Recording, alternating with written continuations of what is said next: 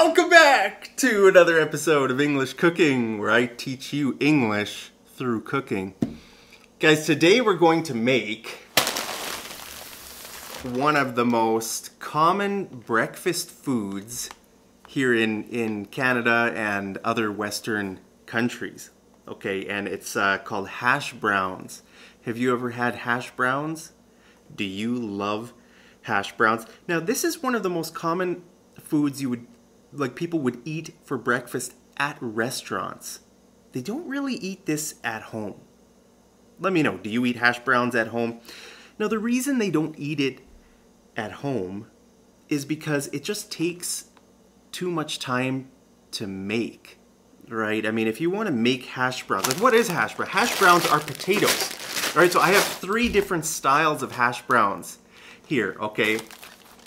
The reason people don't eat hash browns at home much, although you can buy them in bags, right? I bought these at Walmart.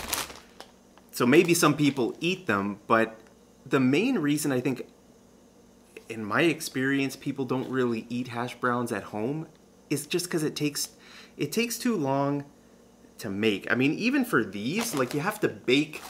Okay, so I'll just explain the 3 different kinds here. So we have this kind. So these are called hash brown potato patties. Okay, so this form of hash brown is, like, you could call that a patty. Okay, or maybe a cake, little hash brown cake. Okay, so it comes in this style. Now with this you bake. So I'm just preheating my oven right now. So we're gonna bake these. And here, did you hear my oven? It beeped, that means it's preheated. All right, so look at this. It says country style diced hash brown potatoes. All right, country style diced. Okay, so let me just grab my scissors here. We'll open this up so you can see. These scissors are useless, guys. All right, so we're just gonna see what these really look like in real life, all right? So we'll grab a few here. So that's what it means, right? Diced. So it's kind of like little cubes, right? So yeah, that's a very common style of hash brown. Now, another common style that you find, especially in restaurants. I mean, look at that nice plate there. Look at the cover there. Look at that nice plate. You got some sausages there, some fried eggs there, and some hash browns. Now this style is called shredded hash browns. See, it says that right there. Shredded hash browns. Okay, so let me just open it up so you can kind of get a real life look at what these are like. So, okay, you can just see it's kind of like, it's almost like shredded cheese, right? So that's what shredded means. It's like just like shreds, little shreds of potato. Okay, so you have the 3 different styles. Now, I don't know how long it's going to take to make these. These are going to be fried. We're going to fry these and these. So maybe it wouldn't take someone that long to make, especially these kind where you just fry them. But you know, most people don't spend much time making breakfast, right? Let me know down in the comments, how much time do you spend every morning making breakfast? You know, probably most people just spend like 2 minutes, right? You fry some eggs, or you have some cereal, right? Cereal is probably the most common breakfast food here in the West, because you just have a bowl, you dump your cereal, Fruit Loops or Shreddies or whatever you want to eat, you dump them into the bowl, you add milk, you eat them, run out the door for work, right? It takes like 2 minutes, right? If you want to make hash browns from scratch, you would have to buy the potatoes and like dice the potatoes and then boil them and then fry them, because you can't just fry potatoes, right? It just take a long time because potatoes are too hard, right? You need to boil them first to soften them up a bit, and then you fry them. So it's just too much work. That's why I don't know if I've ever been to someone's house where they've made hash browns for breakfast from scratch. But like I said, maybe some people buy these. I never do. I just bought these for the video to teach you guys about Western food, right? It's part of my English cooking show. So that's where you guys came today. So we're going to, let's start by putting our potato patties into this little glass pan here. So let's put, oh, let's see, can I fit, guys, I can only fit 3. I can only fit 3 patties in here. Oh, that's all right, we'll just make 3. All right, so we're just gonna pop these in the oven for, I think, about 10 minutes. And then, might have to flip them. I'll just get my flipper here, get this ready. You can call this a flipper or a spatula, all right? So the next ones we're gonna fry, okay? So we're gonna fry, got my pan here. We're gonna put a little bit of olive oil into the pan. So guys, let me know, which do you think you would like the best? Which style of hash browns? Would you like the shredded ones? I think I might like the shredded ones. You know, that's kind of awesome, eh? Yeah, so the shredded ones, or would you like the diced ones? These guys, the diced hash browns, or would you like the patties? You know, if you go to fast food restaurants like McDonald's, or I don't know, does McDonald's have hash browns? I think most fast food breakfast places would have hash browns in the patty, I think in the patty form, right? So what we just put into the oven. Like if you were to go to McDonald's or A&W, I think, or one of those fast food restaurants, and you order breakfast with hash browns, I think it would come in the patty form. And if you go to more of like a sit-down restaurant, like Denny's is a famous breakfast restaurant, right? I think the hash browns would come probably in either diced or shredded. Okay, so I should add a bit more here. Are you hungry today? Let me know if you're hungry, how much you would like to eat. I wonder if we can cook these together. Probably the diced ones take longer to cook, eh?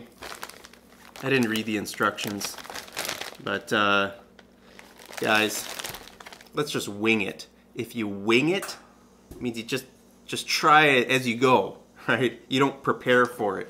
So we're just gonna put this on the stove here. All right, medium heat. How does that sound?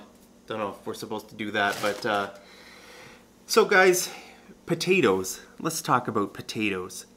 Do you eat potatoes in your country? You know what's kind of funny is that a lot of people in Asian countries like China or, you know, I don't know, Vietnam or those places, I think they eat rice for breakfast. Now in Canada here, rice is not a breakfast food at all. I don't know anybody who eats rice for breakfast. Rice would be like not even a lunch food here. You know, people, like for lunch they would eat maybe like a sandwich, but it would be like a supper food, a dinner food. Let's say you're having a big meal, usually the last meal of the day, dinner, supper. That's the biggest meal. That's the meal people put some time into preparing, right? Like I said, for breakfast you don't have time. You're already late for work, so you just, you know, scarf down a bowl of cereal. To scarf down means to eat something really fast, right? So you scarf down your cereal, you run out the door, you go to work, and then for lunch you might buy some fast food, or you might have a sandwich, or, you know, something just light like that. And then you come home from work, and that's when you might take 20 minutes or half an hour to prepare something. You might cook some rice. You might throw a steak on the barbecue. You might, you know, cook something a little bit nice. Thai green curry for example, or some, you know, Indian butter chicken or something like that, right? So that's when we would eat rice. But it's funny that, because when I lived in China, I lived in China for over a year, and the breakfast foods, people don't eat Western breakfasts there. Like milk, you know, milk is a very a staple for breakfast here in our society. If something is a staple food, it's like it's just what you eat at almost every meal. You can hear my hash browns starting to cook. So, what's a staple food in your country? You know, here for breakfast, milk is the staple. Like like I said, cereal and milk, or like fried eggs, and you might have a glass of milk or something like that. But over in China, people didn't really drink much milk. Although I think that trend might be changing. But you know what people would eat? These steam buns. So every time when I'd walk to the school where I was teaching at, I'd go to this little like shop that would sell these like steam buns with like vegetables. It's just like a bun, a steamed bun with like vegetables or meat inside. Now meat is something most people don't eat for breakfast on a normal basis here in Canada or the US. Although if you go to a restaurant, again, it's almost guaranteed that you're going to eat some meat. You might have bacon, you might have sausages, right? Or you might even have steak for breakfast. People sometimes do that too, steak and eggs for breakfast. But just at home, most people don't eat a meat for breakfast. Maybe some people fry bacon, but even frying bacon, it takes too long, right? You have to take the bacon out of the fridge, you have to put the bacon in the pan, you got to fry it for maybe 5 minutes. 5-10 minutes, right? It's just that it takes too long, and most people in our society are rushed in the morning. They're trying to get their kids out of the door for school. They got to catch the school bus. You know, the parents have to go off to work, or they're just, it's a very rushed time. So they don't have time to fry bacon or fry sausages or whatever, hash browns, that kind of stuff. So they just eat cereal. But over in China, the steam buns, it was a weird, you know, cultural difference where I liked those steam buns. They were good. They were cheap, right? We just grabbed two or three steam buns on my way to school, and I'd eat them while I was walking. They had like, I'd always get like the vegetable ones where like there's like some mushrooms or some, I don't know, mixed vegetable. But they would also have pork steam buns. So eating that kind of stuff for breakfast, it was weird. I mean, it was good. I liked it, but it just feels weird to eat like a meat steam bun or vegetable steam bun for breakfast. Again, vegetables are not seen as a breakfast food here, but potatoes are. So potatoes are the only vegetable that people eat for breakfast here. I've never met anybody who eats broccoli, or I don't know, what other vegetable would people eat for breakfast? Nothing. I mean, maybe maybe if they were like making an omelet, right? Let's say you're making an omelet and you put some you know, green onions, some tomatoes, onions, garlic. Yeah, you might make, but again, how long does it take? It takes a long time to make an omelet. If you're gonna make a nice omelet, it's gonna take you at least like 15 minutes, right? So people don't have that kind of time. I never make omelets. I like omelets, but I just never make them. Do you make omelets? What do you eat for breakfast? Let me know. I'm kind of curious. Let me know which country you're from and what you eat for breakfast, because I think breakfast food is the most culturally different. That's why I'm talking about breakfast. Like if you go to China and you know, yeah, their lunch foods and their, you know, supper foods are different as well. But there it's not as different, right? You might have rice and some kind of like chicken dish or something like that. Well, same here in Canada. You have rice and chicken. Maybe the spices are a little bit different. Maybe the way they cook it is a little bit different. But you know, it's not weird. The weird one is breakfast. That is just weird. Even like I've lived in Germany as well, And I've lived in different places. India, it's funny how the breakfast foods are different. Now, I love Indian breakfasts. They have like the chai, the hot cup of chai. And, you know, a lot of Indians will say without their cup of chai, they just can't even function in the morning, right? So, yeah, so chai and the parathas, the, you know, the little, like the pancake, it's almost like a little pancake thing that you like dip into your chai and you have the fried eggs. I love Indian breakfast, guys. But yeah, so anyway, let's check on our, ooh, coming along pretty nice. Let's just check these here. So I don't know if you can see them in the pan, but so the shredded ones are kind of clumping up a little bit. If something clumps up, it kind of, you know, goes like that. It's called to clump up. So, you know, we'll just kind of, that's all right if they're clumped up, right? It's just the, okay, go there and we'll check on our, ooh, I think it's time to flip our, just grab my oven mitt. This is called an oven mitt, and this is called a pot holder. Kind of the same idea, right? Oven mitt, pot holder. All right. All right, guys, so there they are. Let's use our spatula to flip them. Maybe I didn't wait long enough. It's not looking very brown yet, but it's okay. We'll wait about another 5-10 minutes and they should be good as gold. Alright, so we're just gonna toss them around a little bit. I think they're looking good, guys. Now, what do people eat with their hash browns? So most people put ketchup on their hash browns.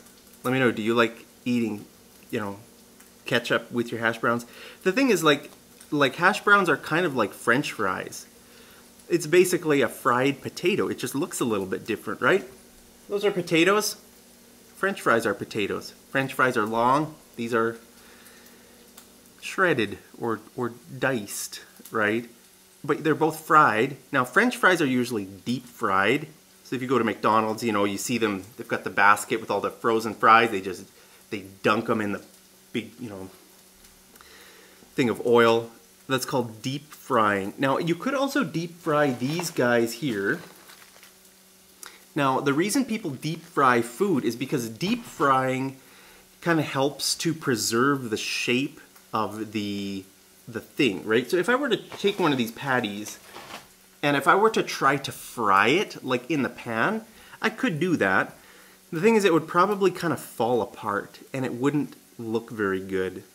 It wouldn't preserve its shape like that, right? So baking is good for these guys, or deep frying.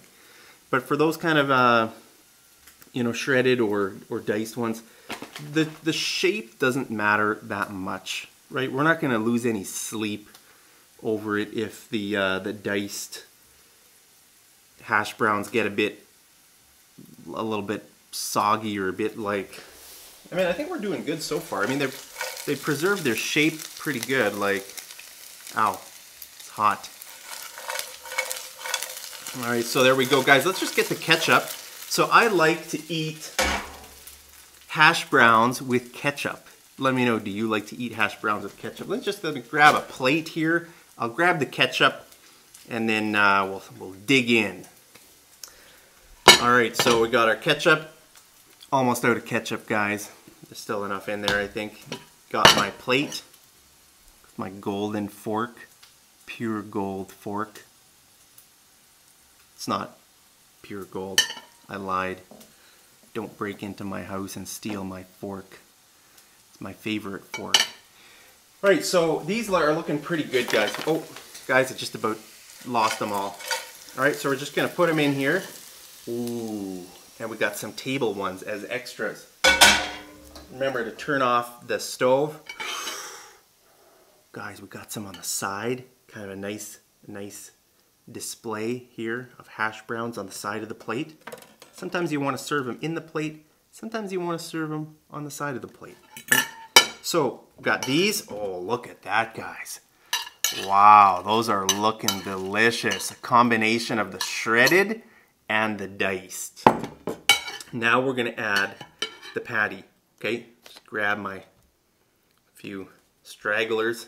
Straggler, the word straggler is like something that kind of like got left behind the pack, right? So like most of the hash browns are here, but some of them kind of fell out of the plate, and they like, so if it's like, let's say a hash brown's over here, I could call this one like a straggler. It's kind of left behind, right? It's not part of the pack, right? So we're gonna turn off our oven, and we are going to get our oven mitt again. Take out the patties. All right, look at that, guys. They're looking good. We're just gonna dump them out here. Oh, yes. Hash brown delight. Look at this, guys. 3 different kinds of hash browns. Did you know what you were getting yourself in for today with this video? 3 different kinds of hash browns. This is going to be so delicious. Before we dig in, let's put on a squirt of ketchup here.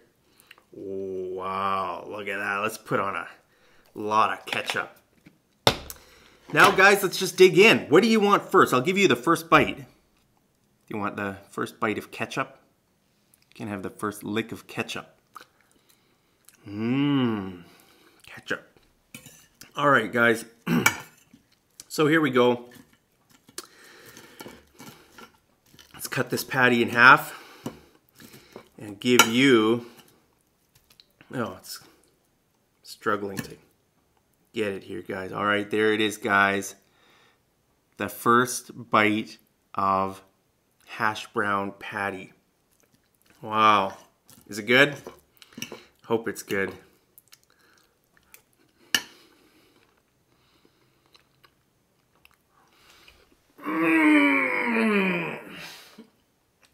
That's great, guys. Wow. What a breakfast. This is a real treat. More like brunch. I think it's about 2 p.m. out here, so it's a late brunch for me. I've also heard the term, have you heard the term Lupper? You know, brunch is a combination between breakfast and lunch, right? Brunch. I've also heard sometimes people use the word Lupper for a combination between lunch and supper. Lupper. Or if you would call it dinner, it would be linner. Linner? I've never heard that. Anyway, so guys, welcome to my 2 p.m. breakfast here in Calgary, Alberta. Man, let's get some shredded ones, guys. Ooh, those ones look good. Man, those are great. Man, those are nice and crispy. Do you like crispy? You know, like if you're ordering hash browns or bacon or that kind of stuff, do you like it crispy or soft? I love crispy hash browns. Man. And the nice thing about those shredded ones is they cook fast and they can get kind of nice and crispy. I think that's maybe why shredded hash browns were invented, because you can cook them really fast and they kind of have that nice crispy, you can get that crispy kind of texture really quickly, right? You just throw them in the pan. So I think maybe in the future, if I buy hash browns like this, I think I'm just gonna buy the shredded ones. They taste awesome. Man, guys, I wish I could give you guys some hash browns in real life. Shredded ones, those crispy ones, just listen to that. Man, those are good. Well, guys, there you have it. Now, most of the time, people don't just eat hash browns like I'm doing. I just wanted to show you the 3 different styles. If you come to a restaurant here in Canada and you order a breakfast, it's going to look something more like this, where you have coffee, you have your sausages, you have your maybe bacon, eggs, maybe a pancake or 2 pancakes. I mean, that would be a huge breakfast, guys, with meat, pancakes, bacon, eggs, hash browns. That'd be a huge breakfast. But I just wanted to show you and talk about a common breakfast food, guys. I'd be interested to know, what do you eat for breakfast every day? Let me know in the comments. I'm kind of curious, because sometimes I've known you guys for a long time. You leave your comments down there. So let me know something about your personal life. What do you eat for breakfast every day? So guys, thank you so much for joining me in this video. Hope you learned something about hash browns, the 3 different kinds of hash browns. And hope you're doing well. Hope you're staying healthy, happy, safe. And as always, guys, I love you so much. And I will see you over in the next episode of Mad English TV. Take care.